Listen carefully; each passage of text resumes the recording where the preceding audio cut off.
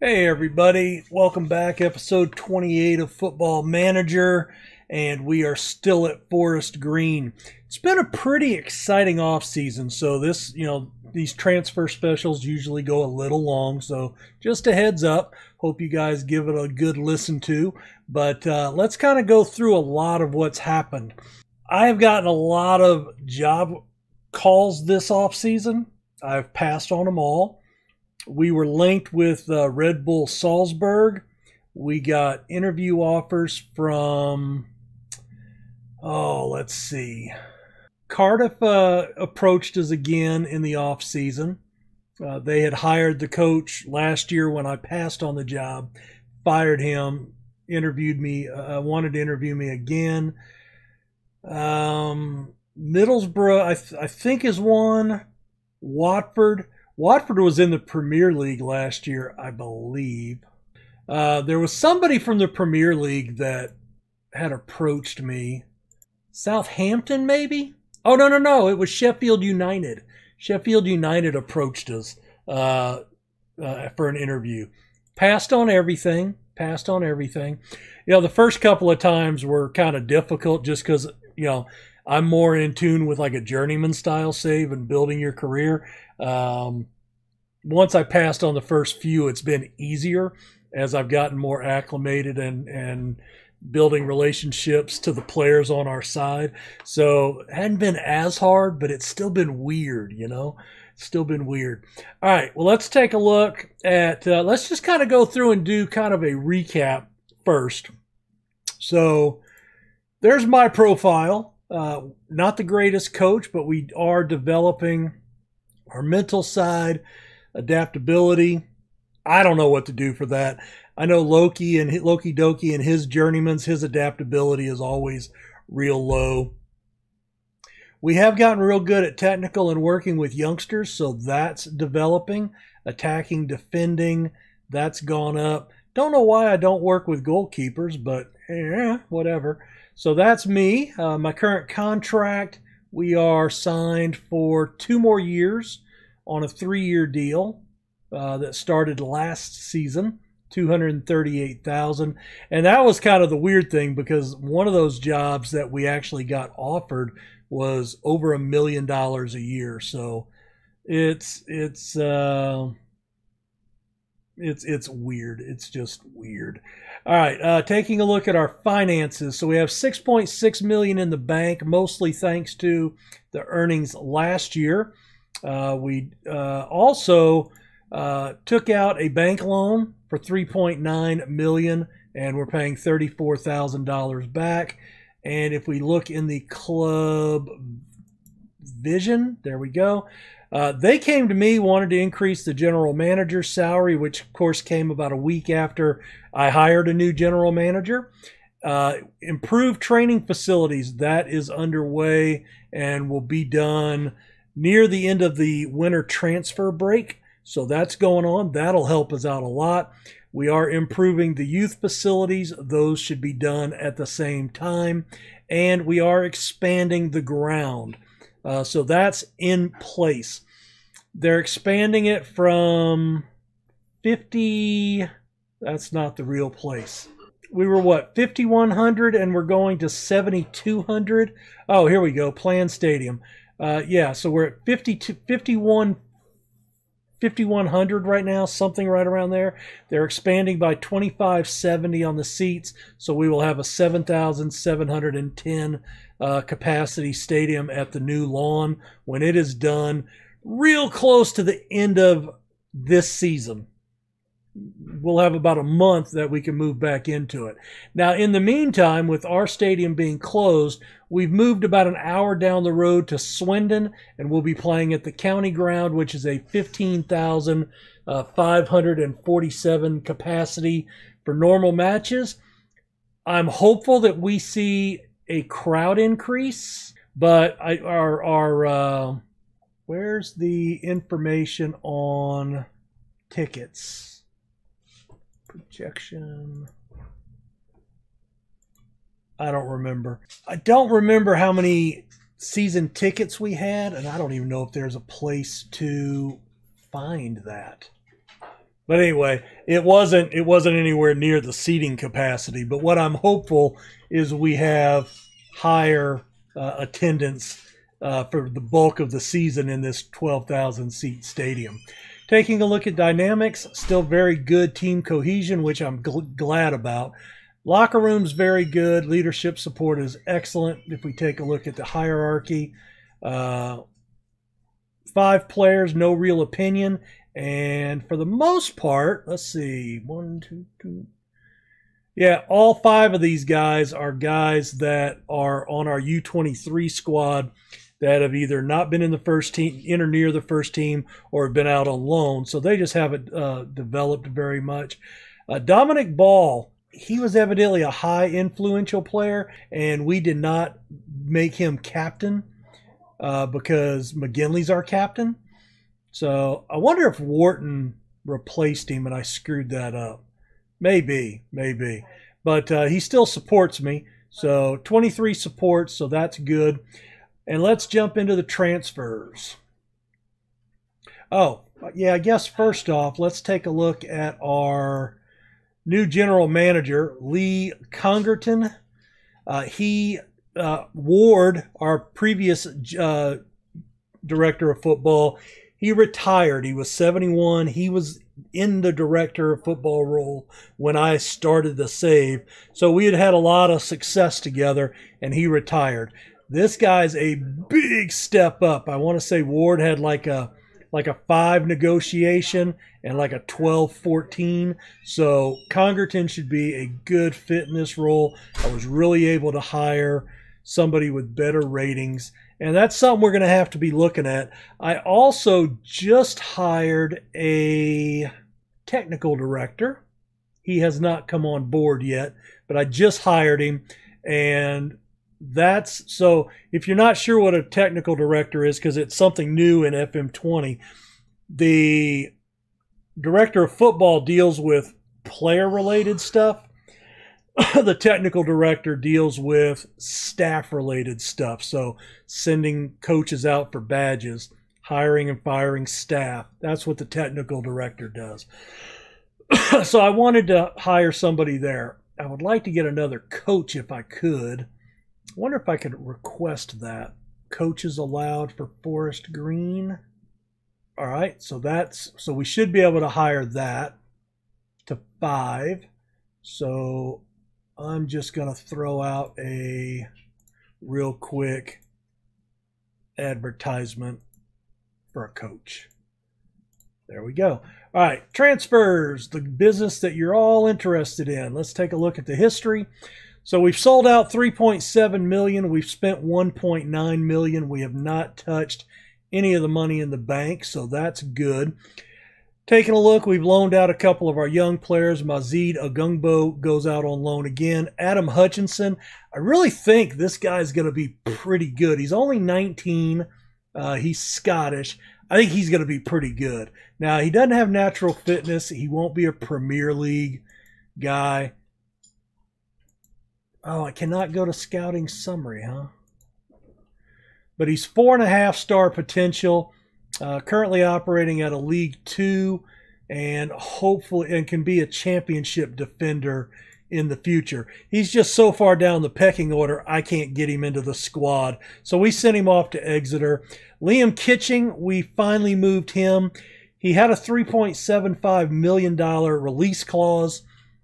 We've been trying to move him for a couple of seasons now, and nobody was anywhere close.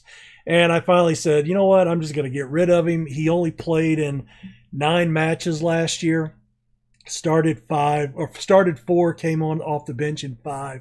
We sell him to Petersboro for $375,000. C.J. Egan Riley. This is one of those guys, we got him from Man City when they did the youth release last year. Got him on a free. 4.5, 5-star potential. Really good-looking kid. And, 5-star potential.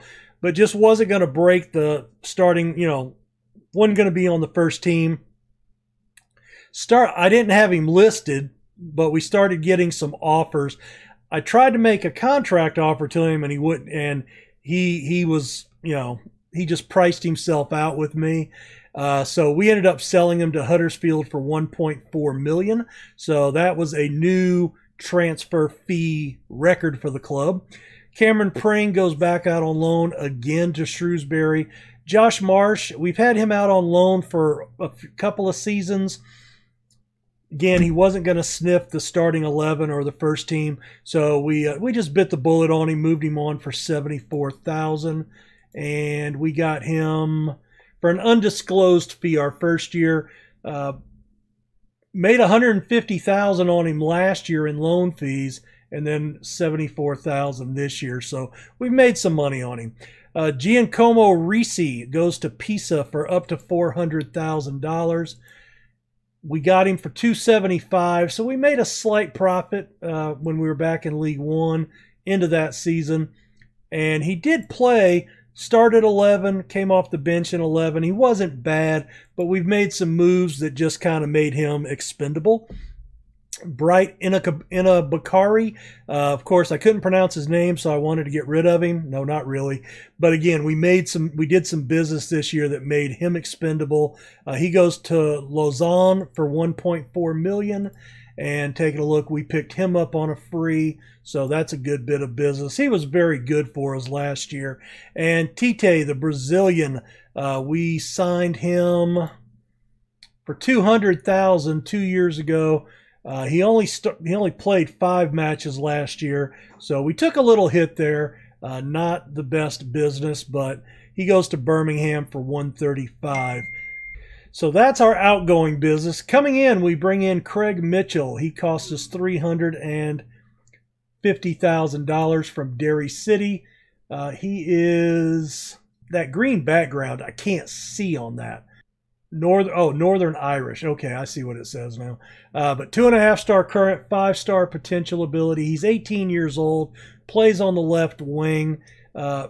He's really developing with us so far, and he's going to back up Elliot Freer over there.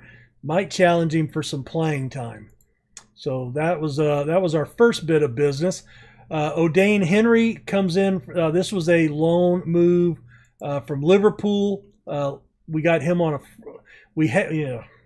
scratch that, reverse it. Played for Liverpool. The purple. I know we do a lot of loan business with them, but they released him. We picked him up on a free. This was right after the end of the season, and he is a striker. Can also play on the right side. Not bad. 5-star potential. 18-year-old Jamaican, and just thought he might be some good business. Kevin Watson, we raid Chelsea for him. This was another one of those young players that was released that we pick up on a free. He can play the central mid. He can play the defensive mid. He can pass really well. And I put probably this game, and if you guys have watched my saves, it was like one of the journeymans earlier this year. I really started putting a premium on passing in addition to pace and acceleration. Now that we're kind of up in the championship, you want to start seeing a little more well-rounded, but passing is one of those that I kind of like everybody to be able to do. And if I've got to choose 2 guys that are pretty equal, I'm going to take the one that can pass better. He's not the fastest guy, but 4.5-star potential, decent first touch, very good distributor, and he can tackle, which is why I think he'll make a pretty decent defensive midfielder for us. And he'll be in that slot. Won't start, more of a future role. Daniel Postama, he's a Dutch player, 18 years old. We get him from Man City. They again, one of those players they released, so we pick him up. And he is a goalkeeper, already pretty good. And if we take a look, he's down the list. That's not who I want calling that. That's who I want calling that. But anyway, there we go, Daniel Postma. So he's going to be one of our new young goalkeepers, and that's going to make Tia and Lubjic probably expendable, because Trafford is And yeah, just try to cut some more salary. Trafford is right there with him. He's English, so that way I've got a homegrown player in our reserve role. Postma and Leon Pittman then are our youth goalkeepers coming in, in the future. So just, able to just kind of shuffle things around there. Matteo Gisolfi. Yeah, we picked up another name that I can't pronounce. We get him on a free. He comes to us from Cremonese in Italy. They were in Serie C. It looks like they recently got relegated. But he is a striker. Not the greatest, but he's 4-star potential. He actually has very good physicals and can do the business. So we pick him up. Bobby Kamwa. He's a free from Leeds. And I want to say this was another release. He was on loan at Bolton last year. Played 24 matches, 1 goal, 3 assists. But they let him go. We pick him up. He's a midfielder. And not bad. Not bad. He's going to slot in. And remember, we lost a lot of our midfielders from last year. So we will be looking to put some of these players into the, in and around the starting side. Joe Morrell was a free. I don't know how or why, but he comes to us from Bristol City. We had him on loan. Was that last year? 2 years ago. I forgot about that. Didn't play bad. So, yeah, we had him on loan from Bristol City, but they let him go. We picked him up on a free. And, yeah, I like him. I forgot he was on our side 2 years ago. But he's really well-rounded, and he is going to fit into that Mazzala role, I believe, because he has good, solid finishing as well. So I think he'll be the starter alongside Harvey White. Taking a look, Terence Boya comes from Troyes on a free. Troyes, he went there on a free in France. Came up in the Cane system. You'd think with a French name like mine, I would have some knowledge of how to speak that language, but I don't. So 3.5-star potential, left back, slots in there as depth for us, and that is what made Reese expendable. So that's what got us to move him. Kiko comes in on a free. He's another midfielder, defensive midfielder. Comes to us from Guimarães in Portugal on a free. So we did a lot of cheap business this year. We spent a little money. We'll get down there in a minute. But Kiko, very good first touch, passing. I see him being in that defensive mid role. So that's where he's going to slot. He'll be around the first team. Brian Mieres comes to us from Chacarita, and he comes on a free as well. He's Argentinian, 26 years old, and he has never been sold. He was out. They picked him up on a free from San Lorenzo. He is a right back and really, really fits in well there. Now, I kind of picked him up not knowing what we were going to be. I knew we had Nico Williams coming back on loan. That was one we extended in right before the off season. But this is to give us somebody beyond him or to even challenge him. So that was the early business. Leighton Stewart comes to us on a free. He is a 19-year-old English striker. And young English strikers can make you a lot of money.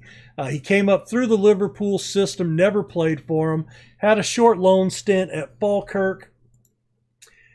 I think he looks pretty good. Now, he is 5'11", but he has good jumping reach and really good heading. I love his determination. Concentration's a little bit of a concern. We play a pressing forward, so that is a little troubling, but really, he checks a lot of boxes. So, being that he was English, I said, I really want him. Let's get him in. And that's what let Tite go for a slight bit of money. Harvey Elliott comes to us on loan from Liverpool. We made an offer for 3 players from Liverpool. He's the only one that accepted. The other 2 went elsewhere. One of them went to an MLS side, and I was like, really?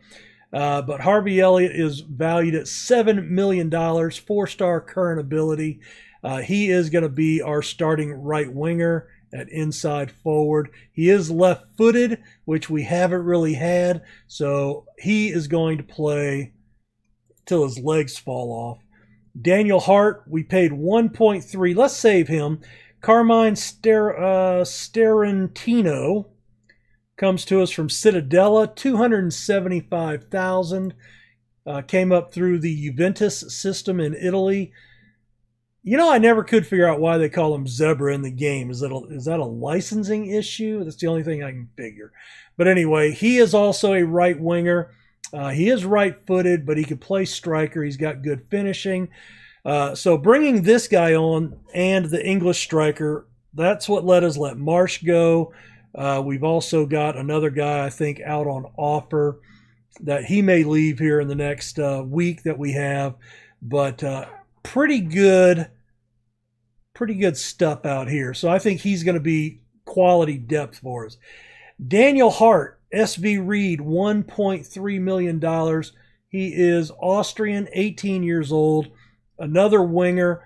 Now he's right only, so I project moving him over to the left side, making him the inside forward over there and competing against Freer. But this kid is quick. He's got decent first touch. He's got great passing, flair, determination, work rate.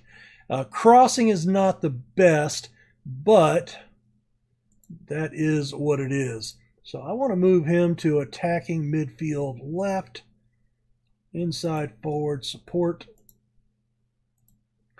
And we'll get him training over there. So if we take a look at our team report here, and we've only got our top squad. So we're looking at Ida up top, Collins, Stewart, Starantino. I think Hunter is going to be expendable with Starantino coming on board. The only thing I need to think about is over here. So we've got Elliott, Collins. Collins will be off the bench either place. And I can start Stewart if I have to bring Collins to the wing. Nico Williams will not move up, although he can. We do have Shepard, Miras behind him. Daniel Hart's there. I think we're going to go ahead and try to transfer Hunter. Just, you know, again, maybe make a little money, but then also get that payroll off our list.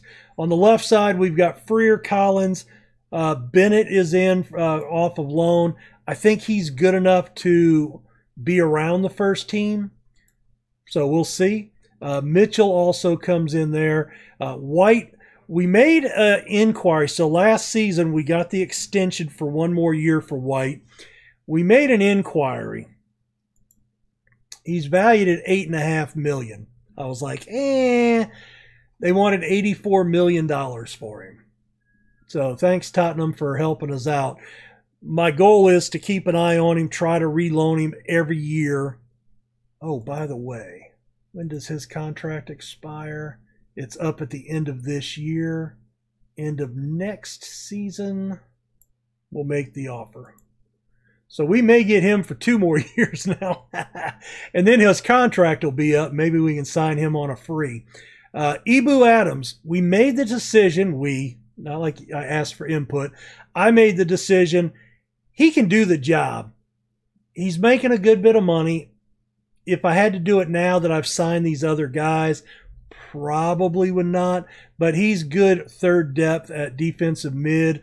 I'm not going to start him in the... I'm not going to start him here.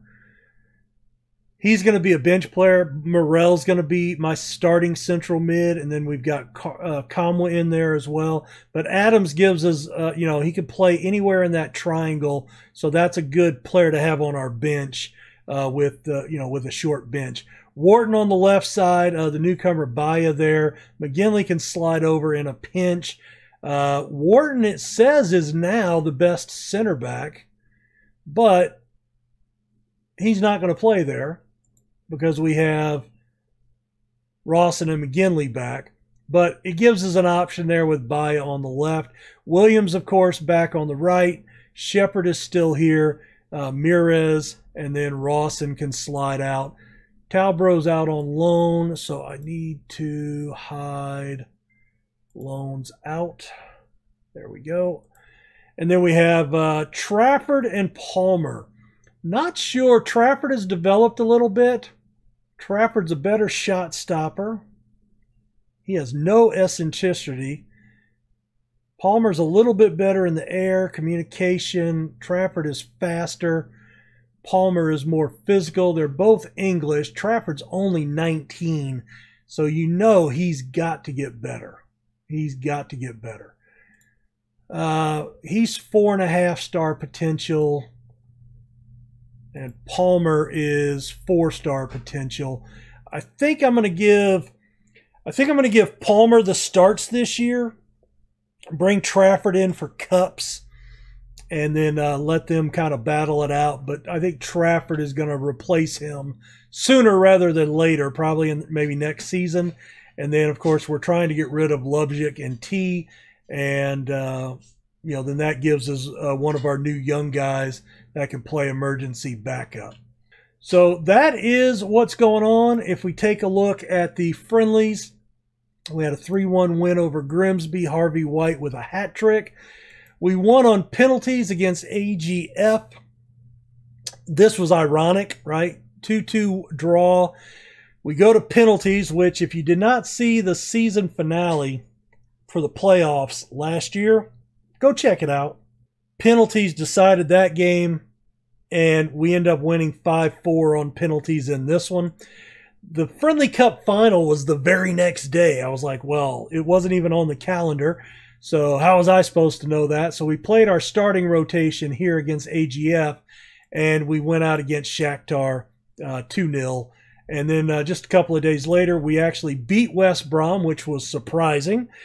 West Brom and Stoke were our two moneymaker games this year. We beat Stoke in a friendly, and Drew went 1-1. Harvey White scored again. We had Harvey Elliott was sent off. They scored an equalizer after the sending off. And then we won our last friendly, which was just the giveaway game, 11-0. Harvey White, another hat trick. Adam Ida, 4 goals. Rawson, Collins, and Craig Mitchell with goals as well. Didn't help that they had a player sent off. So we will be back for the season opener with Stoke and the Carabao Cup first round with Coventry next episode. I'm not going to do a match today in the transfer special. Just, we're too long already. And that'll probably be how I'll switch that over moving forward. And competition-wise, they want us to reach the second round in the Carabao, which last year it was unimportant, I think. The FA Cup, we enter the third round, and they want us to be competitive, and we were knocked out in the final, lost in the final by Shakhtar. So if there's anything else you want to see in here, I guess we could look at records, modern day. So our highest league position we attained last year, finishing third in the championship. And we are in the 22-23 season, so we had 107 points a couple of years ago. And I guess the asterisks are under my, from 19, yeah. So league wins in a season, 34. That was our promotion year. 19 draws, that was disappointing. 98 goals scored in League One that year. Highest attendance, well, that was 5,012 against Sheffield Wednesday. That was a sellout, and we've done that quite a bit. Highest gate receipts, 192,000 in the FA Cup against Doncaster. 4,942 was our highest average attendance last year. Geez. Let's see. Highest transfer fee received, the $1.4 million that we got for Egan Riley this year. And total transfer spending, $1.6 million. Aaron Collins had 26 goals in a season. 7.46 average rating by Elliot Freer. Ethan Hill started that game at just under 17 years of age. Fastest goal was 13 seconds. That was by Jack Aitchison against West Brom in the Carabao Cup, my first season. Most assist was by Gronley, 15. That was a couple of years ago. Connor O'Malley, 23 shutouts. Of course, we moved him on. Elliot Freer, 9 Player of the Match awards. The youngest goal scorer was Kai Kennedy at 18 years. Neil Grayson, that was not ours. 15 matches in a row that were won is a record for the club under me, and 6 matches in a row without conceding a goal. Most overall goals, so Collins 24, 26, Adam Ida with 22 last year. And, you know, I think he would have scored more had we been in a lower league. I don't think Collins would have scored 22. In fact, what did Collins score last year? Collins played 36 matches and scored 7 goals. And he started 34. So, yeah, his goals were way off at the higher level. But anyway, that's going to do it for the transfer special. We do have another week in the transfer window. So we will talk about any transfers that come in at the last minute. We've got a couple of players that, you know, some teams may be sniffing around for. We may or may not take them, but we will look at that. Well, guys, thanks so much. Let me know what you think of the moves this year. Let's pop back on there real quick. What do you think about the players that we've brought in? Are we going to regret letting anybody go? And who's going to make the biggest impact?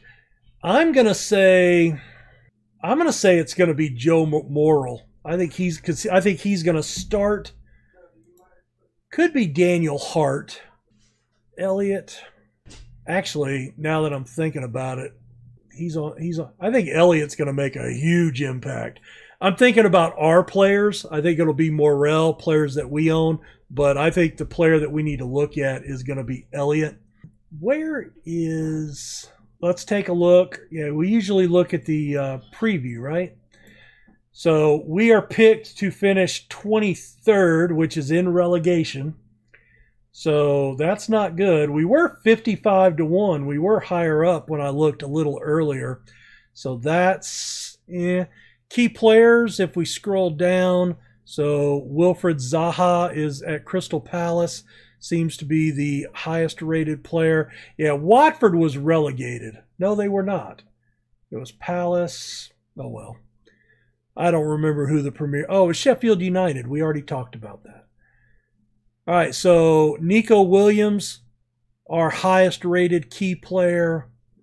And then I'm thinking the other one has to be Elliott. And do we rate a third? No. So there's our 2 key players. All right, guys. Well, hit that like button for me. Let me know in the comments what you think about the transfer business. As I said, are we going to miss anybody? Who's going to make a big impact? Who's going to be the main, a main impact player? Who's going to be our leading scorer? I think it's going to be Ida. But we'll be back for matches next episode. You guys have a good one. Take care. Bye.